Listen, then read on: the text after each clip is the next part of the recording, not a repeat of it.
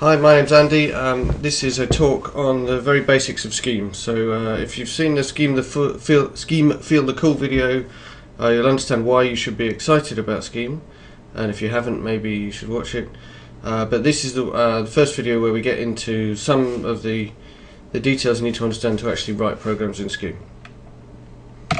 So we're going to look at how you make pairs and how you make lists which are made out of pairs.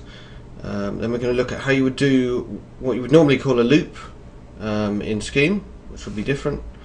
We're going to look at two special procedures called map and fold, which are very important in writing Scheme programs and other functional programs. So we'll start off with pairs. So there is a procedure in Scheme, and this is how you call a procedure in Scheme. You have an open bracket and then the name of the procedure, which in this case is const, and then any arguments to that procedure separated by spaces, and then you have a closed bracket. What that means is call this procedure.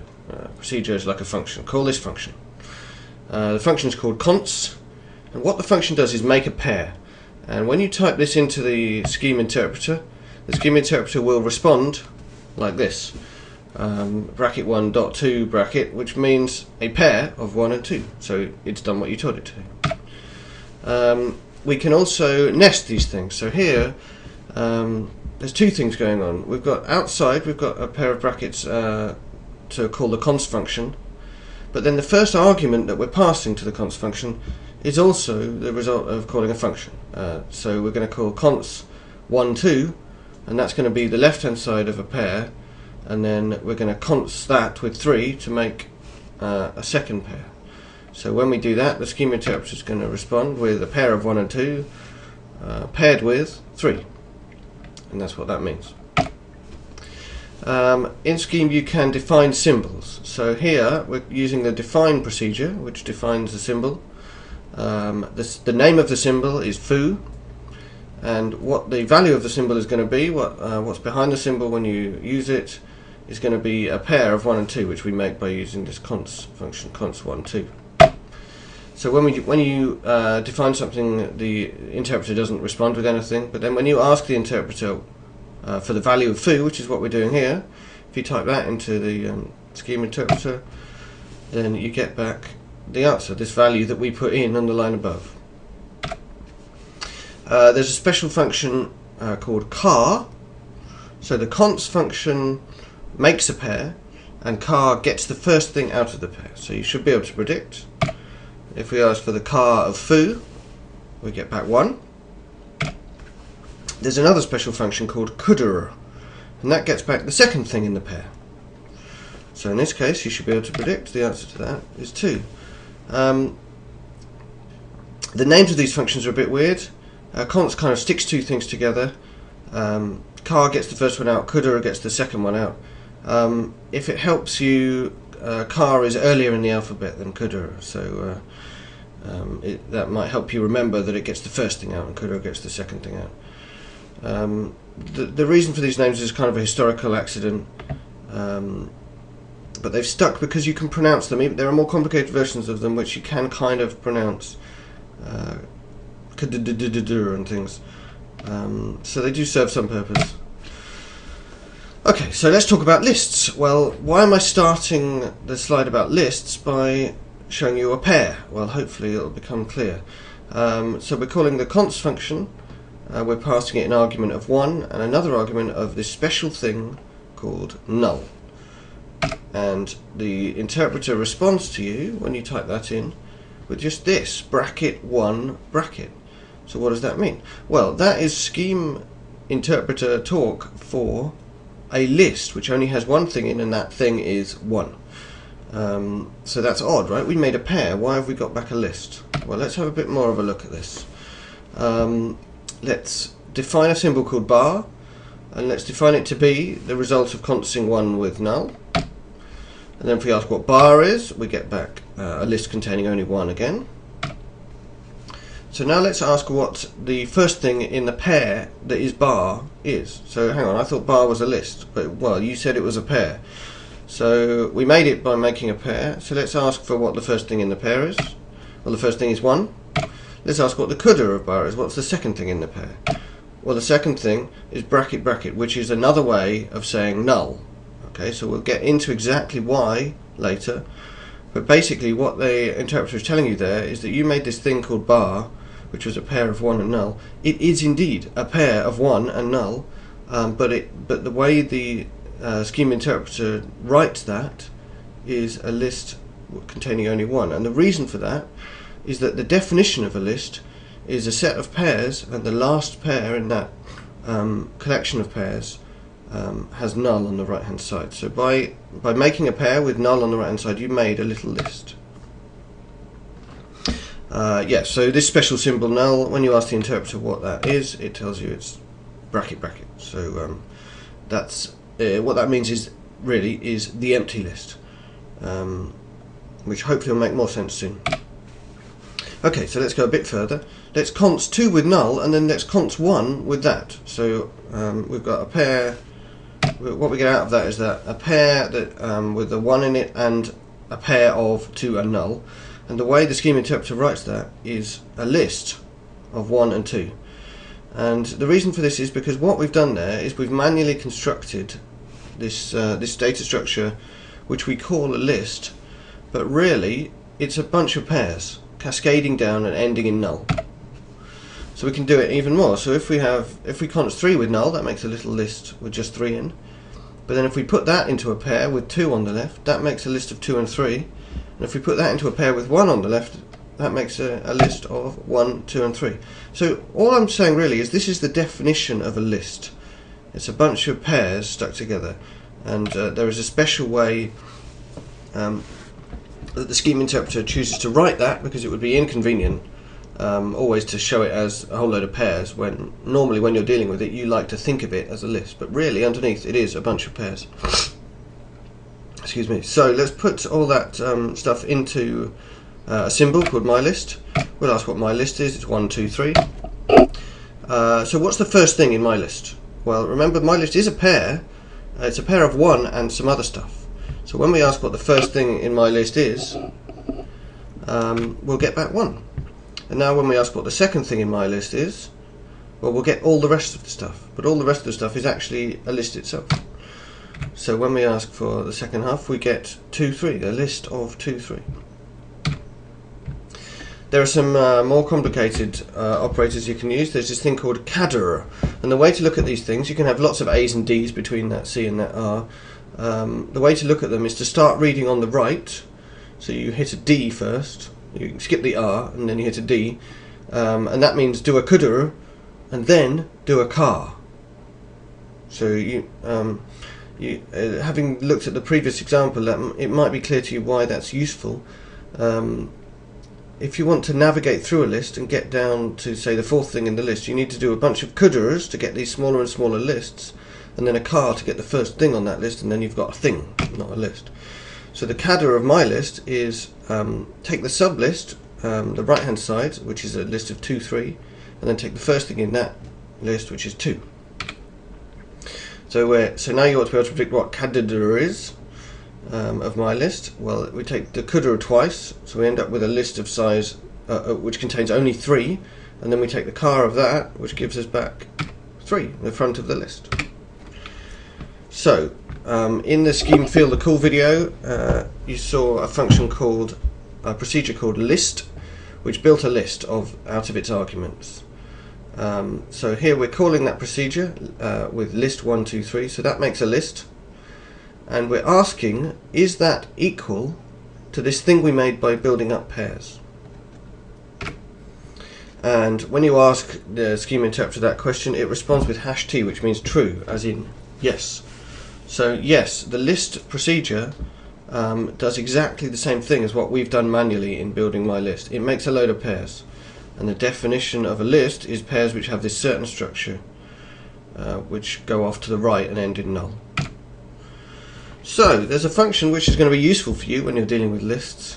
This function is called listref. So here we're making a list which contains the values A, B and C, and we're calling the listref function, passing in that list, and also passing in the number 1, which means get the second thing out of the list, because we always start counting at 0 like in any sane world. So what's the second thing in that list? It's B. And now if we ask for the third thing in that list, you should be able to predict the answer. The answer is C. So that's a function called listref. There are a whole load of functions which you can use to work with lists in Scheme. This one is of interest to us because I'm going to talk about how you do things that are a bit like loops in Scheme. And how I'm going to talk about that is I'm going to talk about how we might implement listref. We're going to write a really bad implementation of it. So in an ordinary programming language, or one that I'm certainly more familiar with, if I had a list of things and I wanted to get the nth one out, the way I'd implement that is with a loop. I'd loop through them until I got to the place I wanted to be and then return it. Or in actual fact, if it was an array or something, I would just index into it. But let's imagine we can't do that. Let's imagine we've got a linked list or something. So this is how I would implement really badly listref. So here I'm defining a procedure. So if you haven't seen this before, perhaps you skipped over the Feel the Cool video because you already knew that Scheme was cool. There are two ways of using the define procedure. We've already seen one which defines a symbol to be whatever comes after it, and that was just define and then the name of the symbol and then the value. Here we're saying define and then open bracket, and we're providing some stuff between brackets and then some more stuff. So when we do that, what that means is I'm defining a procedure, not just a symbol which has a value, but a procedure which can be called. So here I'm defining a procedure called myListref, and the next two things within the brackets are the arguments to that procedure. So it's called myListref, and it takes an argument called lust and another argument called n. And lust is expected to be a list, and n is how far through that list you want to go, and then return the item at that point. So the next line is the body of this function. So the body of this function is a single if expression. So what we're saying is if, and then immediately after if we put the condition we're evaluating. So if 0n, which means if n is 0, then we do the next thing we come to. Otherwise we do the thing after that. So if n is 0, we do this car lust. Otherwise we do the next line. So car lust means take the first thing in the list. So basically if you're asked for the 0th element in a list, i.e. the first thing, then return the car, which is the first thing. So that makes sense, right? Then the second half, we're calling a procedure, myListref, and we're passing in two arguments. So the first thing to notice here is that the procedure we're calling is the procedure we're in. So this is a recursive call.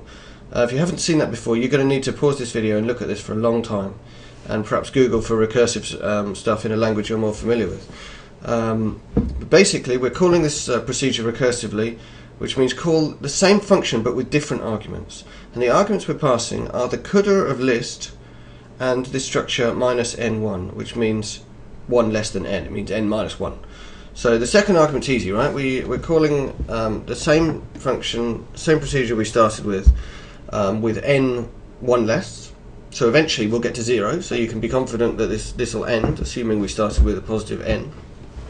And the first argument is the rest of the list. CUDA, when you give it a list, gives you the rest of the list, as you've seen. So what that means is clip the first thing off the list and reduce n by 1. So if you think about that, you ought to be able to work out that eventually, if we keep doing this, when n gets to 0, we'll be at the part of the list we want, and we can do car and get the first element, and that's the correct answer. And below you can see a little demonstration there, just for my own benefit really, that this myListref procedure that I wrote does work. You get back B when you ask for number 1. So that is how you write code that works a bit like a loop would in another programming language. You're always navigating through lists. You're always dealing with the first thing doing something with the first thing in the list, and then passing on the rest of the list, often to a recursive call for the same procedure. So let's have a look at another function which is very important when you're writing code like this. It's called map. So let's begin by defining a symbol called baz, and what we're going to put into that symbol is a list of the numbers 1, 2 and 3. So we define it. We're also going to define a procedure called double, and what that does is returns the result of multiplying the argument it's given, x, by 2. And then we're going to call the procedure map. This is a built-in procedure in Scheme, and what it does is it applies the function you give it to the list that you give it, to each element of the list you give it, and it returns a list with all that stuff in. Notice how easy it is to pass a function to a function, or a procedure to a procedure in Scheme. This, the first argument that we're giving to map there, double, that is the name of a procedure. You can pass that in exactly the same way you can pass a number or anything else to a procedure. Obviously the procedure has to know how to deal with a procedure passed as its argument, but this one does. So when we we call the map procedure and pass in double, what we're saying is make me a list of all the things in Baz with the double function applied to them. So you can see the answer is 2, 4, 6. And just to make the point that we can do this infinitely, we can give names to anything and therefore abstract ourselves from having to know about them. Let's give the procedure of mapping and doubling a name. Let's call it double all. It takes in a thing called x, which is expected to be a list, and what it does is it does exactly what we did above. So now we've just got one function called double all, which does the same job. Again, doubles everything in that list. That's just to make the point that you can give anything a name, even some kind of compound structure like that. So you can go on abstracting and until you reach the level where you want to work with the particular problem you're working with. Okay, so here's a question. How would we implement map? Well, this is going to be another good example that's going to help us understand the way recursive procedures work in Scheme. So here is my very bad, probably, implementation of a map procedure. I've called it my map. It takes in two arguments. It takes in an argument called fun and an argument called lust. It asks the question if, so the whole procedure body is an if expression. So if list is null, that means if that null procedure returns true when given a list, then we return null. So what does this mean? Well, really this is what happens when you get to the end of the list. If you remember from the beginning, the end of a list, the right hand side of the last pair in a list, the right hand side of the right hand side of the right hand side of all those pairs is going to be this thing called null. So this null question mark procedure checks whether the thing is null or not, and if it is null, we're going to return null as well. So what that means is when we get past an empty list, we're going to return an empty list, but also when we get to the end of our recursive procedures, the last thing we're going to hit is the empty list. So we're going to return an empty list, which means I've got to the end of my output list as well. Okay, so that's enough waffle about that. The second part of this if is the more interesting part. So what we do here is we call the const procedure, and we give it two arguments. The first argument is the result of calling fun on the car of the list. So the car of the list is the first thing in the list. So we're calling the function on the first thing in the list, and we're making a pair with that on the left. And then on the right of this pair that we're returning is the result of calling my map, which is the function we're in, and the arguments that we're passing to my map are the function we were given, completely unchanged, and the rest of the list. Coulda is everything in the list except for the first thing. It's another list which is everything except the first thing. So we're calling the function on the first thing, and we're passing on the rest of the list to a recursive call to this function. So this function will, that recursive call will eventually, after lots of other recursive calls, come back with a short list with all those items with function having been applied to them. We then apply function to the first thing in the list and const it together to make a new list which has got that thing on the front, and we return that, and you recurse all the way back up the chain, and you end up with a function that works, as I've demonstrated there at the bottom. When you call my map and you pass in double and Baz, you get 2, 4, 6. So let's have a look at another function which is very important in writing recursive, writing functional code. Okay, so let's define a symbol. Let's call it quux, and let's make it a list which contains the numbers 1, 2, 3 and 4. And then let's call this folder procedure, and this takes 3 arguments. So it takes in a function, and in this case the function we're passing in is plus, because plus is just a function just like everything else. and a starting value, which is 0, and a list, so we're passing in quirks.